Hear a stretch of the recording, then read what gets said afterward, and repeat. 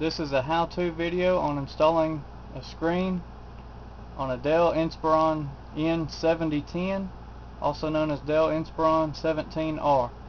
Thanks to the great people at ScreenCountry.com, I ordered a replacement screen and I received it within 2 business days of ordering. And they have screens for just about every type of laptop.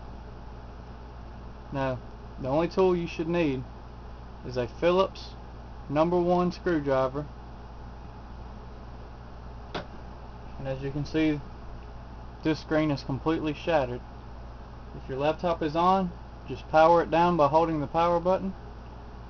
After it's fully powered down, then you can begin to remove the screen. And all you have to do for it is this black border. Take your fingers and start on the inside close to the screen and just gently pull until you hear it snap.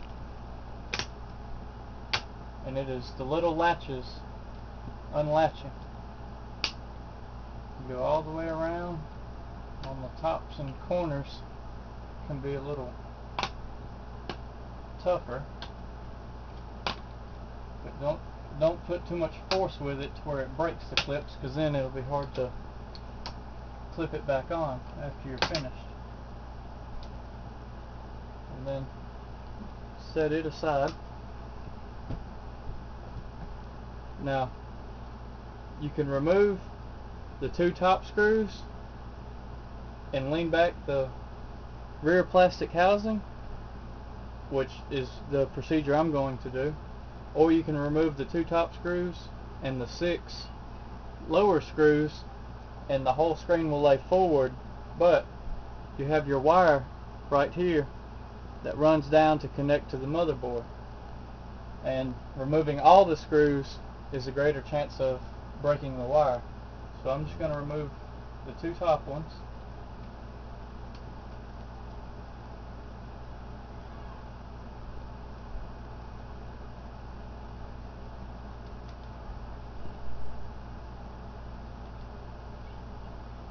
And then once you get them out of your way,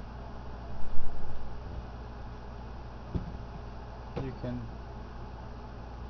pull back the back housing, not too much because it will crack it, and there should be at least 4 bolts. This one has 3, but normally there's 4 bolts on each side, or 4 screws. You just remove them.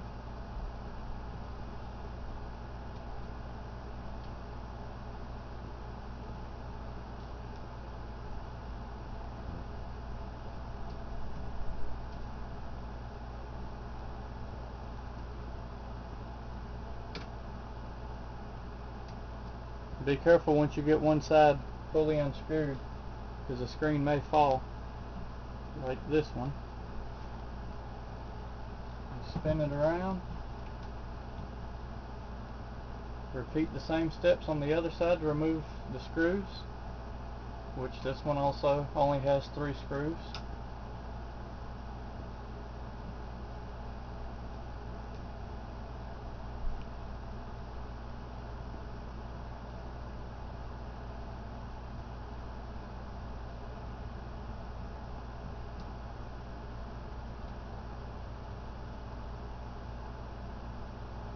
Sometimes they're a little pain to get out.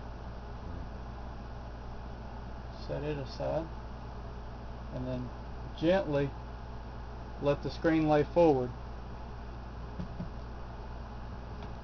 There is a wire right here that sometimes can stick to the back of the screen, and you want to come down slowly with it in case that wire is attached. It will not rip it because it runs to your webcam.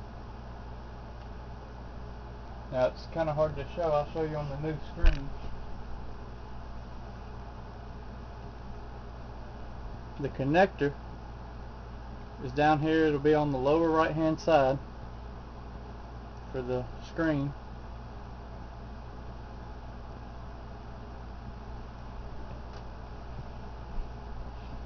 And sometimes it's fairly easy and sometimes it's a pain in the butt to unplug. there's a piece of tape holding it in place.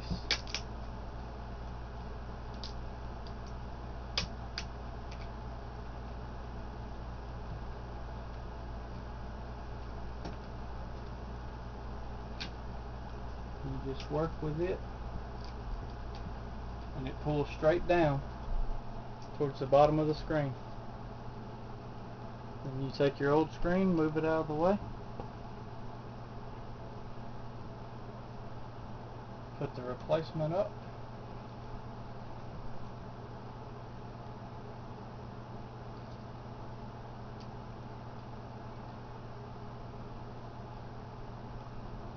plug it back in, make sure it's clicked in good, put the tape back down, and if the wire come out of the holder down here, just make sure it sits back in there so the front cover piece will go on right. And you can remove the tape that's holding the protective film on from when screencountries.com sent it to you.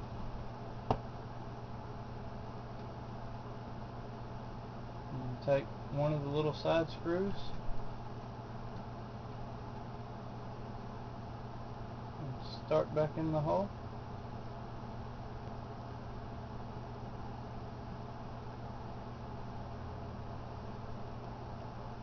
Just to show that it's repaired, I'm only going to install 2 on each side for right now.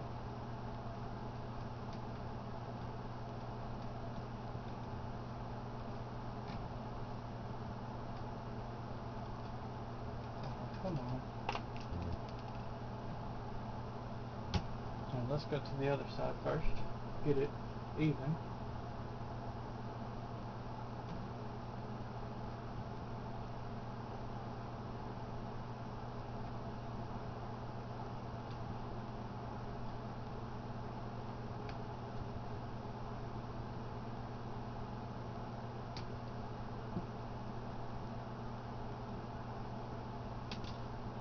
Now it doesn't take a whole lot to do this. It's fairly simple, but there are tiny screws,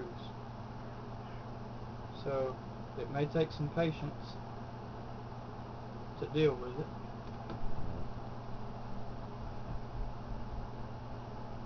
But it should all be worth it in the end if you love your laptop like my wife does with this one.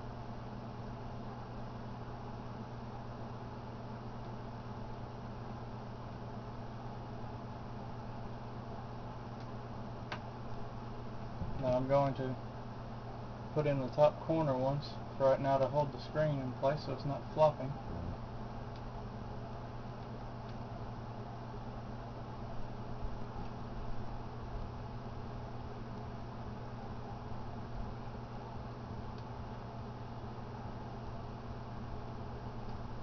And just to show you how easy it is for the cover, you just lean it back a little, just line it back up in place, and just squeeze it together, and it'll just click on. And then we power up the laptop, and there's the new screen.